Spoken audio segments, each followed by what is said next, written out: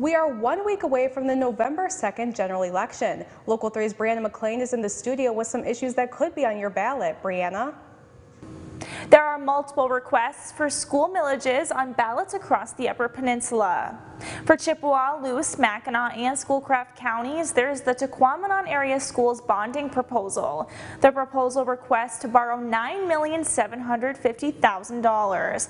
The bonds would be used for remodeling, furnishing, security improvements, and erecting an addition to a school building. The estimated millage would be levied at 1.90 mils for 22 years. For Dickinson and Menominee counties is the Norway Vulcan Area Schools Sinking Fund millage.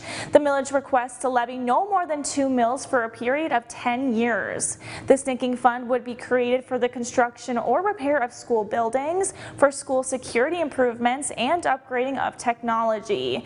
And lastly, there is an Ishpeming Public Schools bonding proposal for $3,900,000. The bonds would be used for remodeling, equipping school buildings, improving playgrounds, parking areas, and sites. The estimated millage would be levied at 1.05 mils for 18 years. To find out what will be on your ballot, you can visit michigan.gov/vote. Reporting from the studio, Brianna McLean, Local 3 News.